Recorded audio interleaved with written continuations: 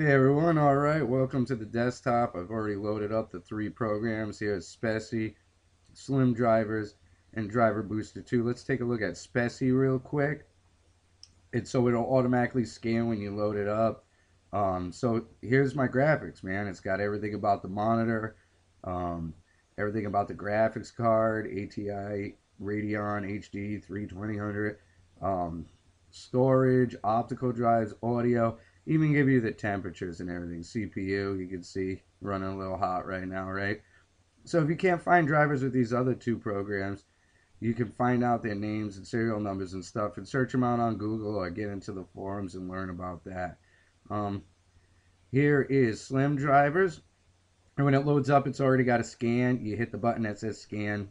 Obviously, I already did that just to save some time here. And so here are the updates. Here you go. And you could ignore some. And like I said, in the full version, you can check them off, but not in the free version. And then you can click download update. Do you want to create a restore? Always do that. I'm not going to install this yet, but I just want to show you. So it'll back up your stuff. And then what it'll do is download the new drivers. I'll kind of show you that step. As you can see, it's going to download that pretty quickly. It automatically connects to the cloud and all that good, lovable stuff.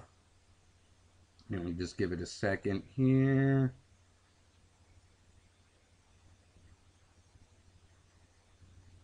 And boom, see, it's already starting the install for you, so you don't have to go dig into your things and everything.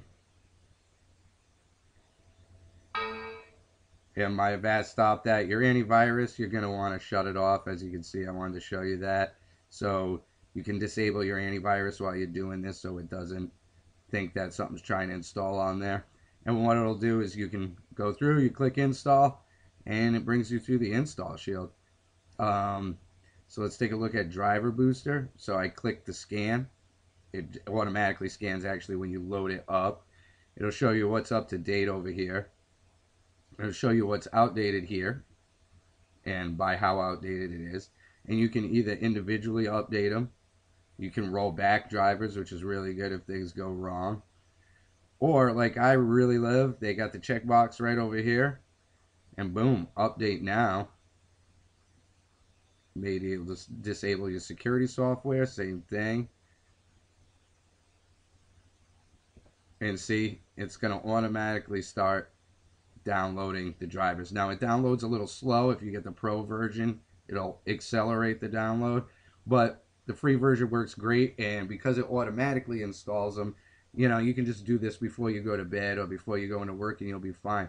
You know what I really like too is they have the silent installation if you want to work while it's going on, and automatically reboot PC or automatically shut down PC. So if you do it before you go to bed or work, check that box off right there.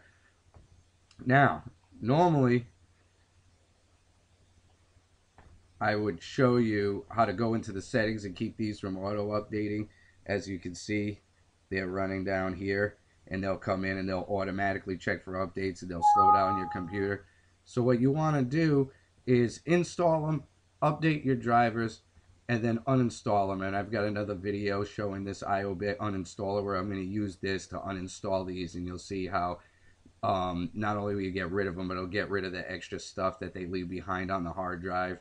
And then maybe a year later or 6 months later, download them again, install them, run them, and then uninstall them. You really don't need to be checking for drivers like every 2 weeks. It's always like maybe quarterly at the most. Semi-annually is how I kind of do it. So there you have it, man. There's your three programs, especially to dig into your computer: Slim Drivers and Driver Booster, man. Always get the latest version of the drivers between the two of these, and you'll be up to date and running smooth in no time. Thanks for watching. Please share the video, like, all that good stuff, and I'll see you again soon.